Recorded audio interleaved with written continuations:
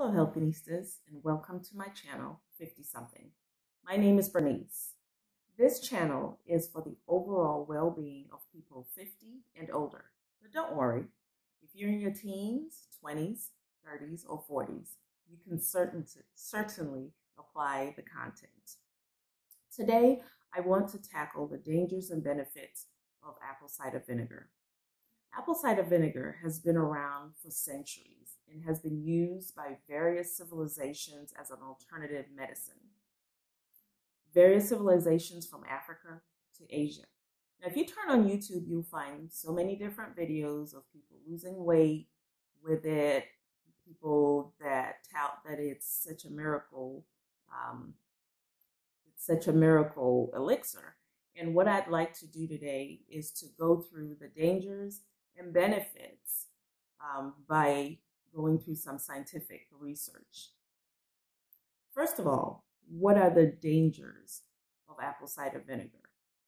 Well, the apple cider vinegar that would be beneficial to you if you are taking it is the raw, unfiltered apple cider vinegar with the mother. It's that stuff, the mother is that stuff that you see on the bottom of the bottle. That's full of probiotics and beneficial bacteria that helps your digestive system. So, having said that, what are the dangers? First of all, if you are type 1 diabetic and you do have a condition called gastroparesis, this is where your stomach is slow to empty. This taking apple cider vinegar can actually be detrimental to you. It will make your condition worse.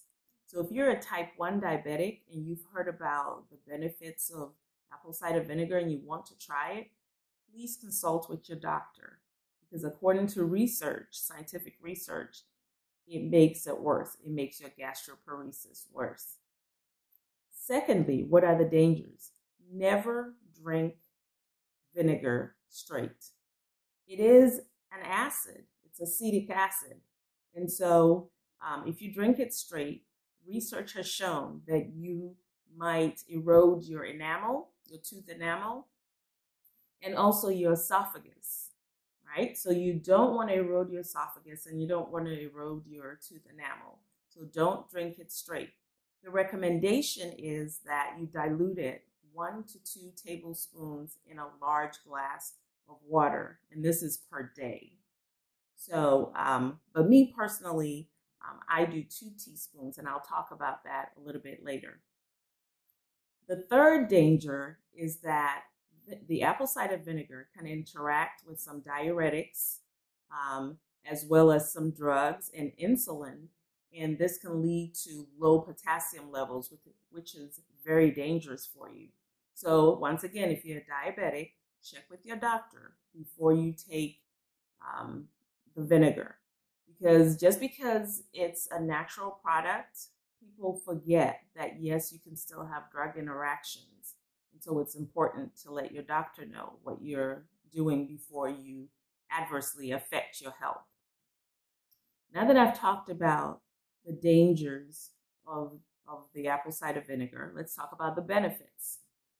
First of all, I mentioned that it's a good probiotic, so it's good for your digestive system. And that cuts down on bloating. So if you've noticed, a lot of people these days are drinking these teas that cut down on bloating. Well, this is a natural way to cut down on bloating. It gets rid of constipation. You are regular, and it cuts down on that tummy bloating. So personally, what I do, instead of 1 tablespoon or 2 tablespoons, I only use 2 teaspoons of raw, unfiltered apple cider vinegar in my tea every morning. And I noticed that it considerably cuts down on my bloating.